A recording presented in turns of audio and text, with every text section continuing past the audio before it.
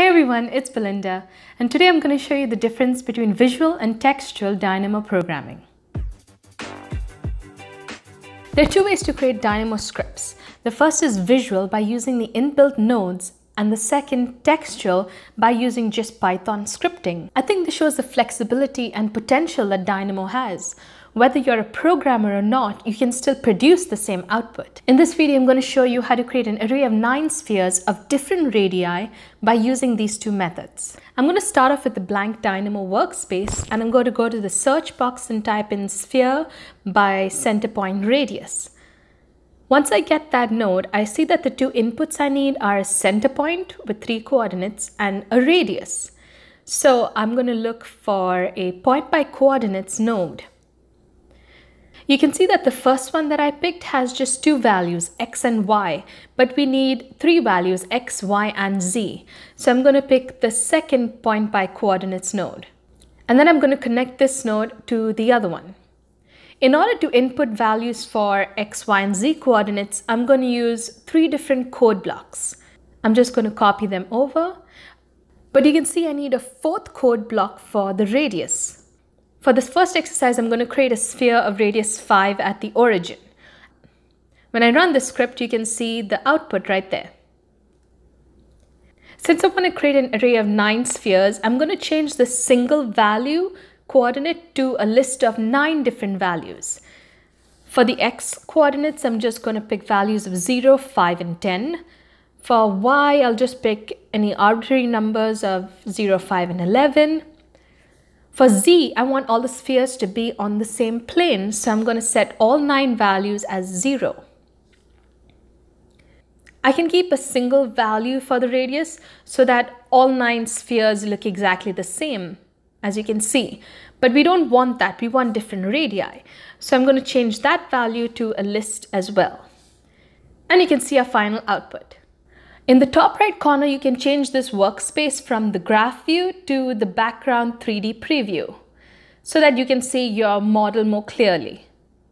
You can orbit around this workspace and see it from all different angles. We use 6 different nodes to create this output. I'm going to show you how to create the same thing by using just one Python node. When I edit this node, you can see by default, you get the bare bones of a Python script. The proto-geometry library has been imported. There's a line of code to input values into this node and one to output them.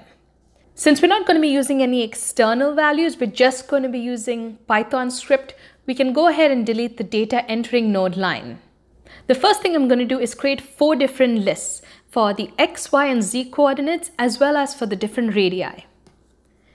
Since I want the second array of spheres to be next to the first array, I'm just going to add a value of 20 to all the x coordinates. I'm going to keep the y coordinates as well as the z coordinates the same. The radii are going to be the same as well. Next, we're going to have to declare 2 empty lists. The first is going to be the center point and the second, the 9 spheres.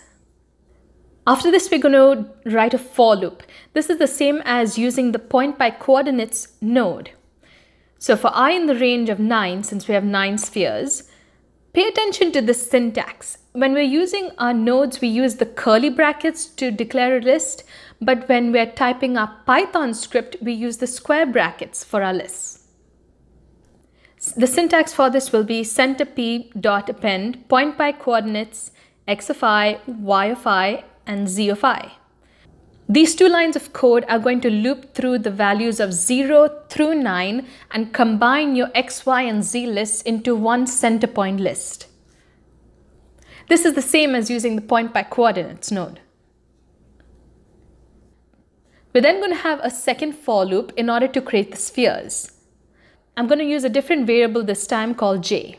Here we're going to assign values to the empty result list that we declared earlier. The 2 values that we need in order to create the spheres are the center point and the radius.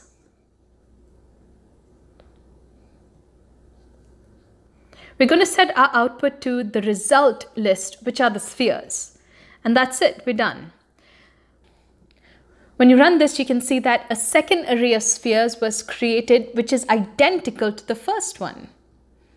When we go to our 3D preview mode and orbit around, you can see that they are exactly the same.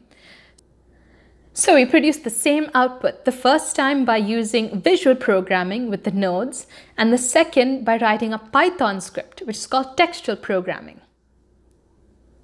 These two methods of Dynamo programming can either be used individually or can work together. Most of the scripts that I've posted in my earlier videos were a combination of these two methods. Hope you enjoyed this video. Hit the thumbs up button and subscribe to my channel if you'd like to see more about automation in building construction. Until next time, I'm Belinda. Thanks for watching.